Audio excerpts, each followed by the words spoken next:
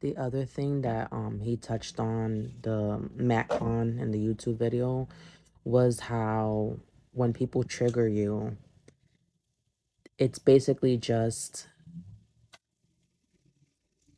asking you to delve within yourself and look at what areas you need to self-improve in.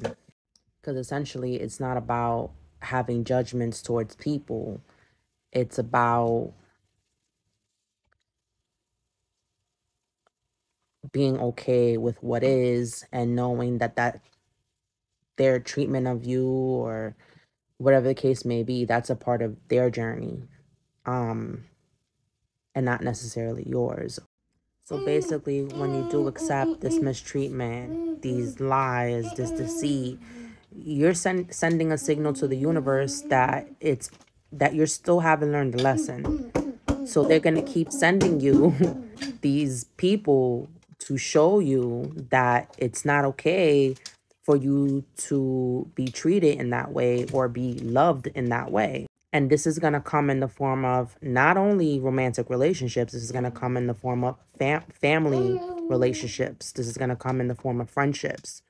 Until you get it into your head that just because you've known someone for this amount of time and you've gone through whatever it is that you've gone through, it does not give someone the right to mistreat you. It does not give you someone the right to abuse you.